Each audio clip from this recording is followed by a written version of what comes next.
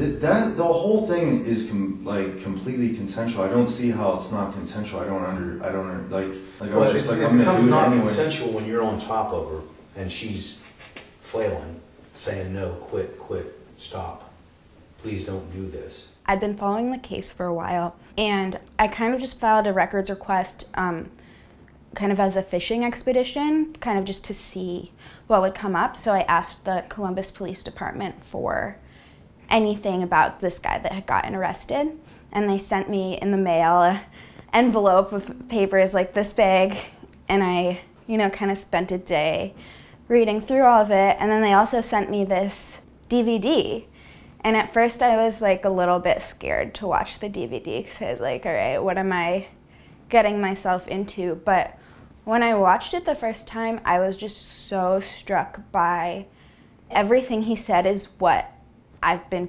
told to look out for. It shows a real lack of education.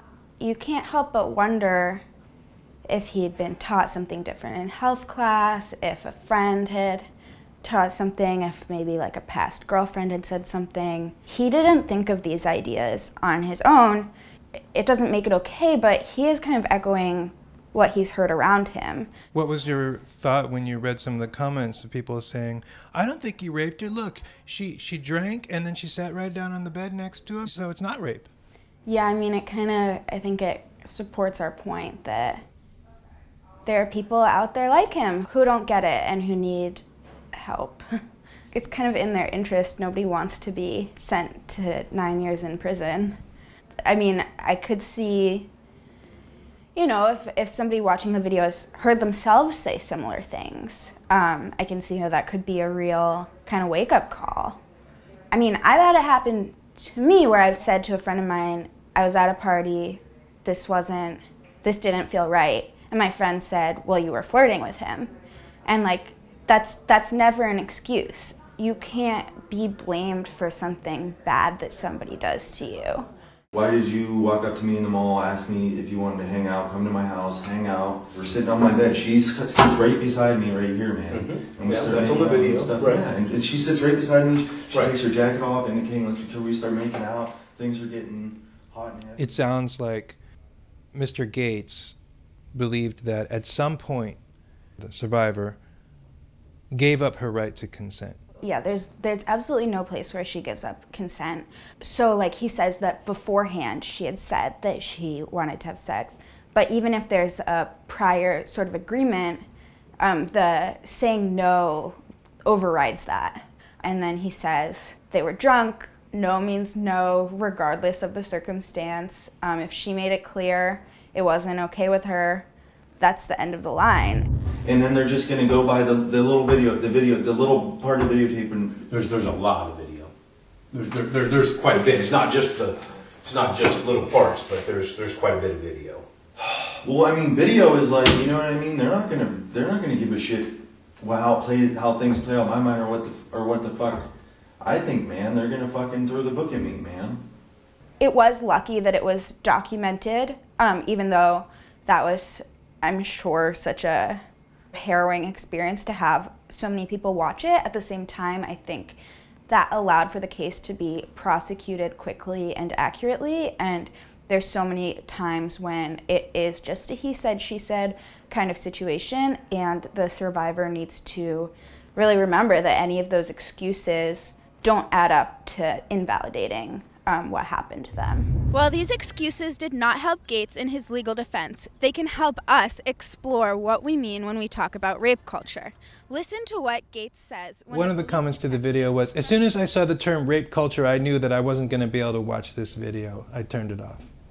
Yeah, I mean, I think the feminist movement is at a real crossroads, and I think that a lot of people are very turned off by feminism because they think of white feminism, they think of the type of feminism that Hillary Clinton puts out that's really very much focused only on a privileged minority of women. And so I think that a lot of the dislike of this type of terminology stems from that.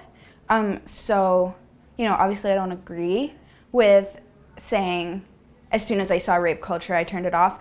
but I can sympathize with feeling frustrated with the movement. Well, to me, the term basically turns all that blame back at a collective understanding of men and women. So if you're someone who has a hard time accepting responsibility, the term rape culture suggests that you have a hand, even if you never have been involved in a situation like that, because you're part of this culture, you have a role to play and a responsibility. Yeah, I would agree with that. I think it's absolutely a structural societal critique, and there's something deeply uncomfortable, especially to politicians, about women kind of having this reproductive power. I think there's just this deeply ingrained discomfort with the idea that a woman can kind of have the last say about what happens to her body.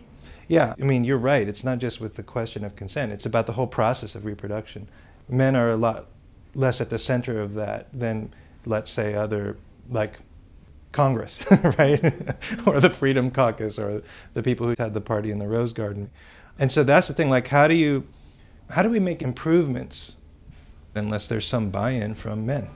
Mm-hmm. Yeah, I mean, it's a good question. So you're saying like how do we make this happen? Well, they're insecure. It's like a bunny, right? You have to sneak up on a bunny in a way that it doesn't run, right? Yeah. You use the term rape culture in your piece, and some people ran. Mm-hmm. So is there a way to approach it so they don't run and they actually hear?